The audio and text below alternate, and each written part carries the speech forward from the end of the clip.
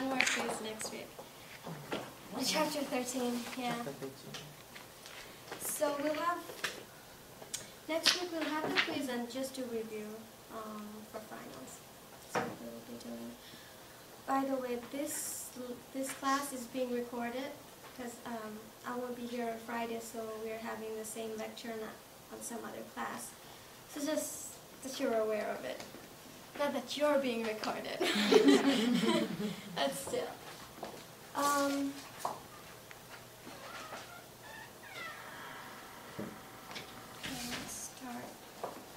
Let's start with prayer. Our Father, we thank you for this morning that we're here. Be with the students as they listen about special senses, that they may be able to understand it well. Help them to prepare well for the finals as well. Bless everyone in this class. We ask this in your name. Amen. Amen. Okay.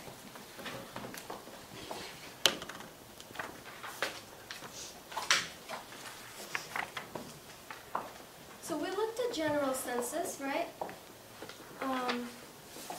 We looked at, what did we look at in general senses? What senses did we talk about?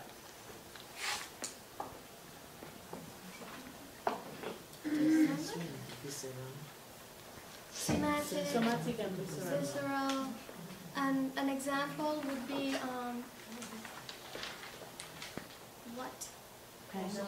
what is the sense we're talking about in general? What kind of senses?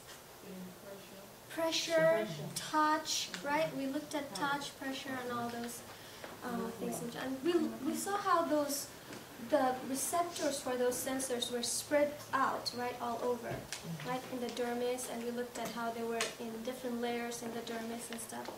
But now we're looking at these special senses, and those senses are those 5 senses that you know. What are they? Smell, touch, taste, sight, and vision. Now, touch is actually a general sense that we looked at before. And they replace that here with balance. Actually, hearing and balance goes together, but we're looking at balance for this chapter.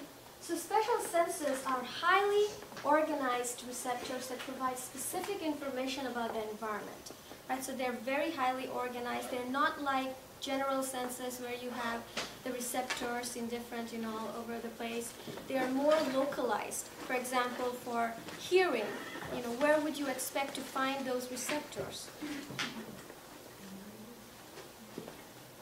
Hearing.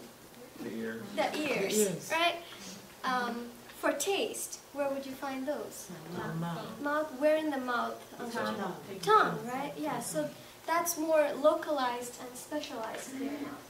So smell, this is where you have the odor molecules, right, that bind to your receptor, and we have this stimulation there. Taste, interaction of chemicals as well. We call them tastants, like they're the molecules that bind to your receptor, so we call them tastants. And sight is interaction of light with sensory receptors, right? So, vision, how that works, you have this light, and you have a wavelength of all these lights, in the visible light realm. So that is your interaction of light. Hearing, interaction of mechanical stimulation with sensory receptors. So this is mechanical stimulation, and we looked at how in hearing you have these sound waves, you have vibration, and how you have this movement of the hair in your ear that gives you this sound or hearing ability. Balance, interaction of mechanical stimulation also with sensory receptors, and we'll see how gravity affects that in balance, and how we have another way of mechanical stimulation. Very, very similar to hearing, balance, and it's also in the same place in your ears. It just differs which middle ear or inner ear you're talking about when it comes to balance and hearing. Olfaction is the first sense we look at, and it's very, very short. This is the sense of smell, right? Olfaction, sense of smell. Response to airborne molecules called odorants that enter the nasal cavity. Right? So you have to have these molecules or chemicals that have this odor for us to be able to smell that. They say there are at least 7 primary odor molecules, that exist. Like, there's primary colors or something that you can mix with to get all the other colors, right? So that's what they say. There are 7 primary odor molecules that you can mix to get the rest of all the different smells that we get. But this is really not, we have more than 7. They say it's close to 50 at least primary odor molecules. But just for simplicity's sake, we look at 7 of these odor molecules.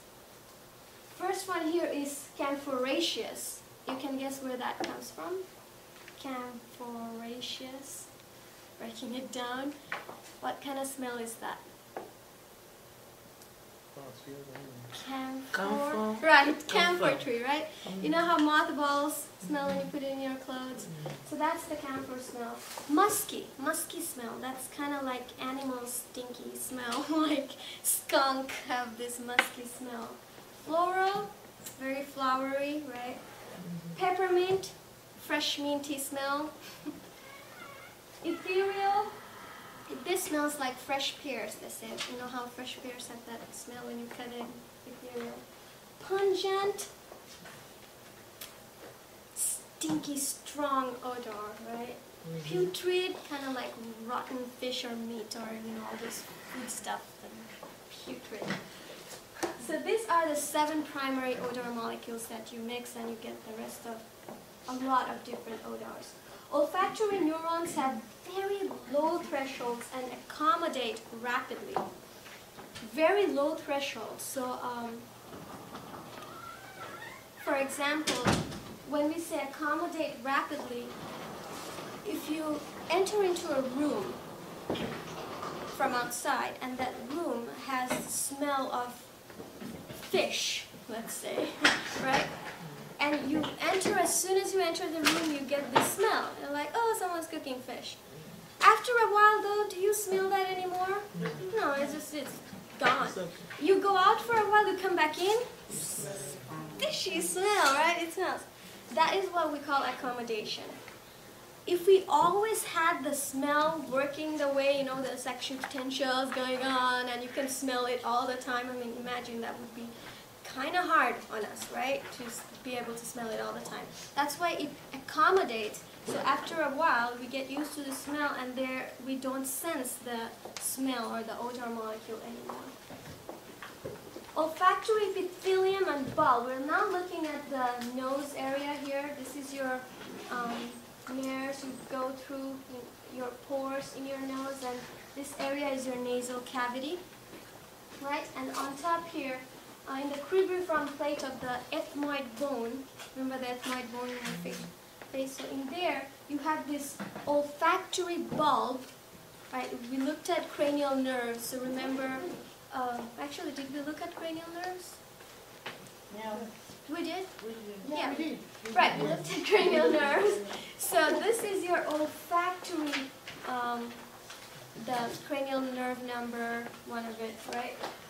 Here, and you can see how if you zoom into this area, just the nerve there, olfactory bulb, you see all these interneurons connecting to your sensory neurons. So you have all these bipolar neurons here, down here in your epithelium area. So you do have the usual epithelium cells in your nasal cavity. And this is where you have these long axons, crossing this area of the connective tissue, and the soma, or the body of the neuron, bipolar neuron, is falling in the epithelium. You also have basal cell in this epithelium area of your olfactory here. The basal cells are those cells that give rise to new cells when they're dead, when they're gone. But this is what we call your bipolar olfactory neuron. Olfactory neuron have this dendrites at the end of it, and you can see the dendrites have here